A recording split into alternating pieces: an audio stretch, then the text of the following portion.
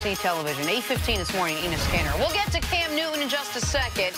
But first, professional basketball in France. DJ Steffens flying in, throwing down his own miss. I don't know what part of this young man's game needs improvement. It must be a bunch of it, because he only played one game in the NBA last year. But with that athleticism, they should fight. Whatever you need to do, man, your left hand, your jump shot, work. You know he can't shoot, man. Dude can jump like that. You know the reason why he ain't in NBA. Dude can't shoot, man. Next up, Giants practice. Daniel Jones dropping the dime to Benny Fowler, who makes a nice catch here. Keeps both feet in bounds. If there was an MVP of the preseason, you can say Dave Gettleman, his pickup, Daniel Boone Jones, is it. Wow. Who played right? Dimes. I've never seen a narrative switch so quick before the regular season games even been played. I'm all right, here we go. Video of the day. Check out this 8-year-old goes behind the back twice. Yeah, he can't play for me, man. I know y'all parents is excited about, oh, look at Giant Locu. Man, your football fundamentals is awful. What would you tell the opposing team, Steve? Oh, we getting ready to tackle the ball. And take his little head off. These dudes are scared. Hold on a second. They ain't trying to hit 83. What you doing? Get off the ground. So you get worms on the ground. Get up, son. Get up. Keep your head up. See what you hit. An 8-year-old, you say tackle the ball. At what age do you tell him hit them where they've been? Oh, I need to know that he know what I'm talking about. Okay. All right. That's maybe 12-year-old. If he a Division I prospect, I let him hit him around his hip area. Oh, yeah. So cute.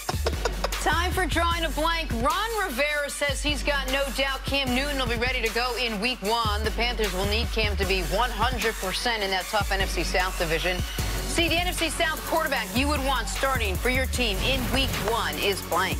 I got much respect for Drew Brees, but I'm going with Matty Ice because I like the other parts around it. Calvin Ridley coming off a 10-touchdown season, best wide receiver season as a rookie since OBJ's rookie year. Him and Julio had a great offseason together. He's a hard worker. I'm going with Matty Ice because the Saints defense gets off to a slow start. So that's the only reason why I'm not going with Drew Brees. If it were NFC South quarterback I'd want starting the final game of the season, I might say Matt Ryan, because I have concerns about Drew Brees after last year's ability to hold up over the course of the year. But Week 1, I am going with Drew Brees, and opponent matters in this regard. Atlanta's got at Minnesota, while New Orleans has Houston. Houston probably won't have Jadeveon Clowney. We don't know if Clowney's going to be on the roster at that point. Almost certainly won't be playing. So Drew Brees, after the first 3 months of last season, he was neck and neck, if not ahead of Patrick Mahomes for league MVP before he fell off. I think he starts this year really well. See if he can finish it better than he did last year. All right, you mentioned Jadeveon Clowney. The Texans are reportedly trying to trade the 3-time Pro Bowl pass rusher. He's met with the Dolphins, but would prefer to land with either the Eagles or the Seahawks. So, Nick, the team you want to see Clowney play for this year is blank.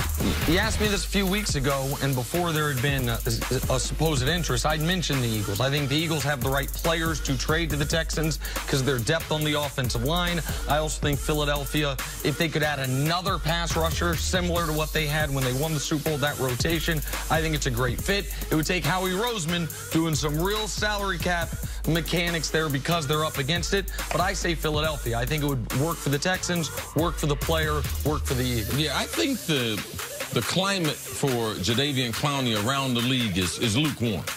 People don't believe he's a great talent, body. He's been injured an awful lot, but he has no special rush move. He's got no unstoppable. Tell me what he does better than anyone else in the league.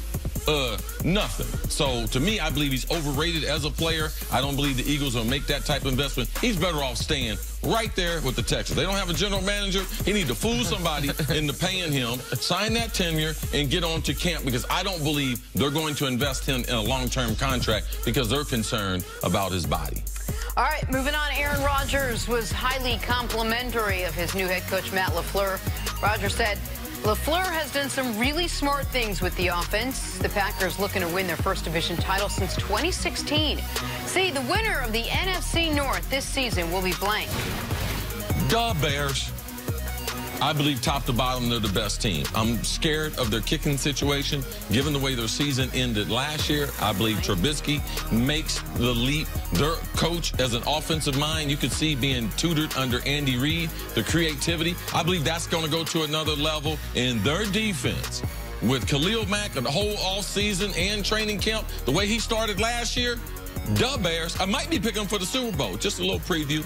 I really like the Bears defense. I really like their coach. I think he's underrated. And Mitch Trubisky, is a big year for him, but I think he's probably been slightly underrated by the general public for what he did last year. But despite all that, I'm going to go with the Green Bay Packers. They've got maybe the best player in football. I think they finally spent smart money. He's better than Patty Mahomes? Did Nick Wright just say that? No, because I said maybe. I said, well, what's the maybe on? This is a show. You can't be, well, maybe we'll be here tomorrow. Man, say something. They've got the best player in the NFC in Aaron Rodgers. Oh. And so, well, I said something there. And so I'm going to go with Aaron Rodgers. You said he hadn't won the division since 2016? 2016. You can't be the most talented quarterback maybe in NFL history, other than Patty Mahomes, of course, and go 3 straight years in your prime without winning your division. Green Bay Packers is my pick. All right, moving on to Von Miller. Hall of Famer Bruce Smith was singing his praises, saying Miller is, quote, a very special talent. He's got the full package. Since being drafted back in 2011, his 98 sacks are the most in the league. CC, the best defensive player in the AFC, is blank. Ooh, man, I like Von Miller. I like it. I like what my guy Bruce Smith. Bruce and I are good friends. Bruce loves football, loves pass rushers. But I'm going to go with Stephon Gilmore. They're in New England. Underrated as a player. I believe their secondary will be the best in football. Now, I am concerned.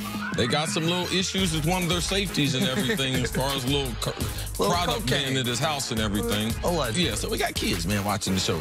Just powdery substance. So Stephon Gilmore, shutdown corner with Belichick, add more responsibility. Last year, he comes up with that big interception in the Super Bowl. They depend on him to be great. I believe he's underrated watching play this year. Stephon Gilmore is a great, great player, and it proved the Patriots right once again. One of the rare big money free agent signings they make.